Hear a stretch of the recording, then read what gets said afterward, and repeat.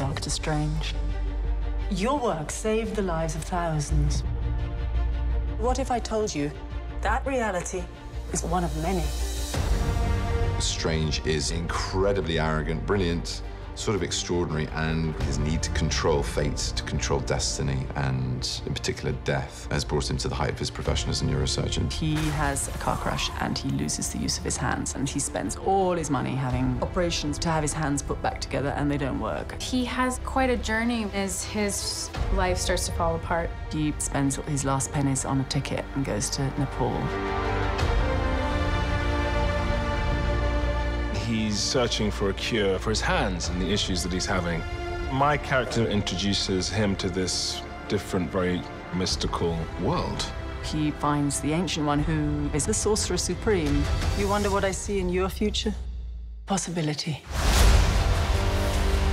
Brings out this spiritual dimension which he never knew was possible, and he soon realizes the potential of someone who can help on a grander scale than he'd ever imagined actually existed. We're excited about the villains in this film. These are people who become seduced by what they find on the other side. You'll die protecting this world. They're interested in spilling the barriers between these dimensions, which would annihilate our entire universe. I can't do this.